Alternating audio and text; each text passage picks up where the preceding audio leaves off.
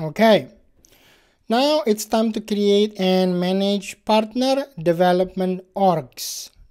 So on the previous video, I have shown you how you can create your development management org to create and manage developer orgs for your developers.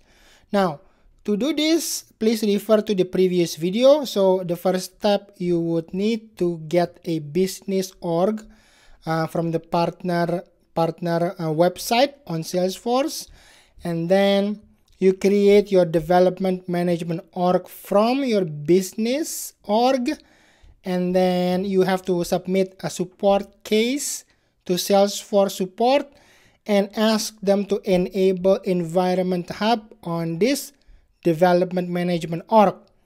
So that's a quick recap. Please refer to the full video that we just go through just right before this one. So first step, feel the power. Create your first org. So to do this, you actually go to your Environment Hub from your development management org. All right. So I am already logged in to my development management org. As you can see, I've separate the icons to have a gear icon. So I know this is my development management org. So this is the org that we created on the previous video. It's ready to go. Right, to create one, you hit the create org button here, and then you define what this is for. Is it for development, right, or is it for a test or a demo? Depending on the purpose, the edition which you can create is different. For test or demo, you can have a lot of options, but for development, you can just have a partner developer org edition. Then fill this up. I've shown you on the previous video, and then it will create this new fresh org, right? So we've gone through that part. So we have created the org already. And then a side note, you see this drop down. If you choose test demo, as you can see on mine, if I want to create, not connect, and I change this to test demo, the option, you have partner group, partner professional, partner enterprise, right? So to enable that, you have to ask Salesforce support. So first ask Salesforce to support to enable the Environment Hub, and make sure this is available after they enable it. All right. So then you can test your packages on specific license or specific Salesforce editions. All right. So after you've created one, we can set up single sign-on. Let's do this together with our newly created Zone Dev 1. So I'm going to click on here, Zone Dev 1. So we are going to enable SSO, single sign-on. I'm going to hit enable and enable SSO. Okay. So now the single sign-on has been enabled. We want now to single sign-on user mapping. So let's map 1, new SSO user mapping. So username on member org, that would be zone dev1 at zone.io. We defined this when we were creating the org, remember? So Environment Hub user, first and last name, I think it's Jimmy Tanzel. There it is. So I'm going to save that. That's it. Now we have created the user mapping. If I go back to my Environment Hub, we should have a login button here. And I hit login. And it's going to automatically log me in. So this is on our new org that we have created, Zone Dev 1, right? So now you can develop your package or your app and then deploy it to the packaging org we can create another org and set that new org as a packaging org. All right. So let's move on. So we have enable single sign-on, and then we can do it again. So this would be to load the package containing your app in the next unit. So we can use for a test or a demo, and then choose the license and stuff. Let's do that.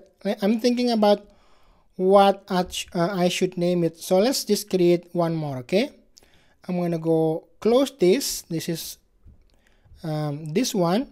Let's create another one, and this is for testing purposes. Test/demo, like for testing a new app, or if you want to demo it to a customer, right? So edition, I'm going to choose partner enterprise. I'm just gonna choose enterprise. I'm gonna name this test and enterprise. All right, zone test enterprise. Same thing, Jimmy Tanzil, zone test enterprise at zone.io,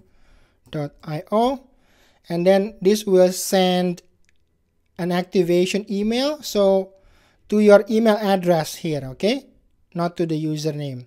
So I'm going to create this. So it's going to take a few minutes, and I'm going to show you how we can activate this together. Okay, so after a few minutes, we got the verification email for our new org.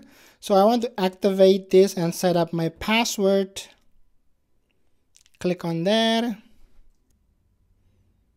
There it is. So, okay, at least we are done. So we have connected, and I'm just going to go home here. And now we are connected to the Zone Test Enterprise, and let's set up the single sign-on again. So I'm going to refresh this, and you can create lists here. Okay, you can, just like any other list in Salesforce, you can create a new list and then filter what orgs you want to set up. So this is a trial because it's an enterprise edition. So I'm going to set up SSO here. If I click on test enterprise and then enable SSO again.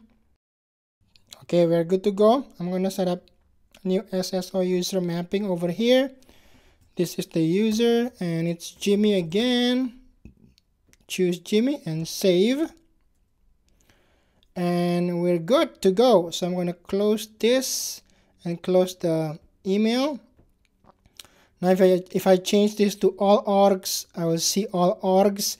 And if I want to go to the test enterprise and login, right? You can log in from here without having to enter the login credential. That's it. That's what I want. And then you can create a list. I want to show you if I want to make a new list. Let me say enterprise orgs, for example, right? And then all users can see if you want to share it, right? I'm going to save this list. And then you can add a filter. And I'm going to change the type, or the edition is enterprise. Enterprise, and then done, and then save. So now it's just going to list my newly created enterprise edition. If I want to see all orgs, I change it to that, right? So that's it. So that's how to keep organized custom list view. You can also connect to other orgs to the hub. Connect other orgs to the hub. So for example, you have existing orgs that you already manage and you want to connect that to your environment hub, you can do so, like here. And then, I'm not gonna do that because I'm not gonna add my real org onto there. Anyways, you can do that. So also you can move orgs from one hub to another hub. So that's pretty much it. Let's do the couple of quiz here. What can you do using the environment hub app? Provision orgs for customers? No. Create development orgs? Yes. Upgrade? No. Move packages? No. Connect to customer orgs? No. Which step is required to set up a single sign-on from the environment hub to a member org?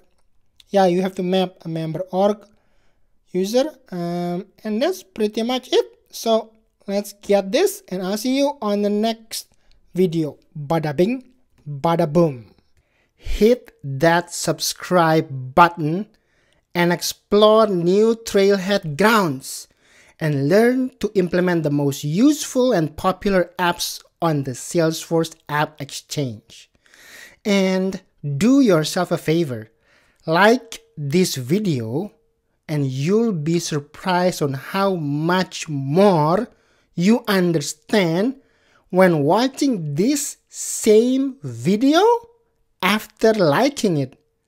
Don't take my word. Watch this one more time after you like the video and see it for yourself. Bada bing, bada boom.